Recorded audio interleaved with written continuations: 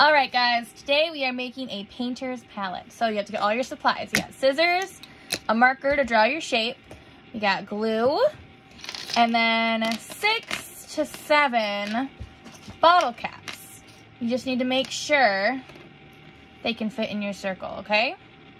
Alright, so first of all we have the shape.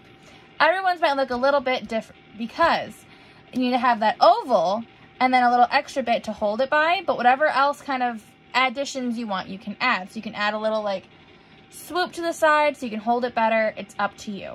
So now that we have our shape made, we're going to cut it.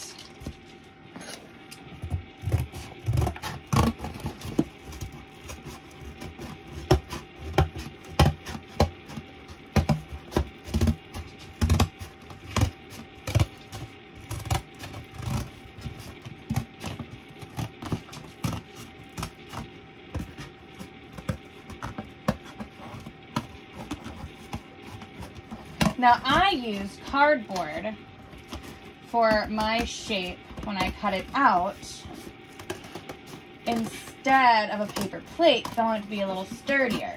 But you can use a paper plate, you can use a different kind of cardboard, you can use like a cereal box. Whatever you can cut your shape out of is the material you can use. So now we have our shape cut out. Now I have to cut out this little hole right here. So some people will bend it and cut a little bit and then cut it out that way. Some people will like poke it and try to cut it that way. Just however your adult helps you to cut it, okay?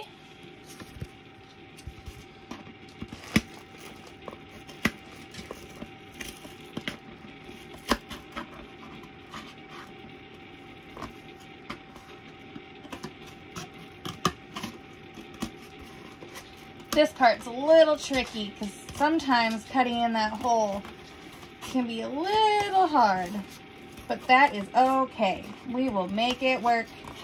We will get our hole cut and then we'll go on to the next step. Almost done.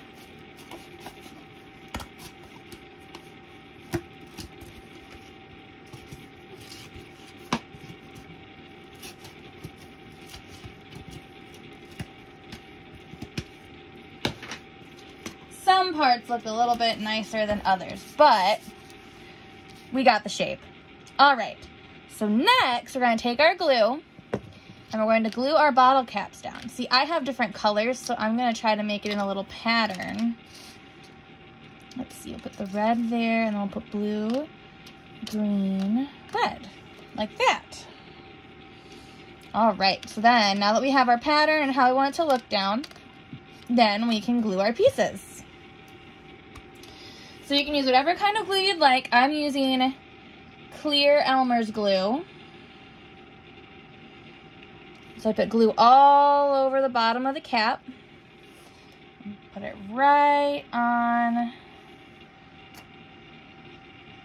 your palette. Now, we're using bottle caps for our palette because we want the paint to stay in one specific place. We don't want it to go all over. If you want to mix it, you can add extra caps for a place to mix it all.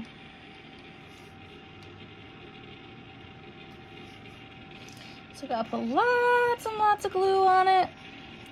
The only kind of glue that might not work very well is glue sticks. Because sometimes with glue sticks, you don't get enough glue on it to where it will stick and stay. All right, glue, glue, glue. All right, I got one more to glue down in the middle. And there we go. Now you can take your paint, whatever kind of paint you have. I got this kind right here, acrylic paint. And then you can put the paint in your little compartments and start your project.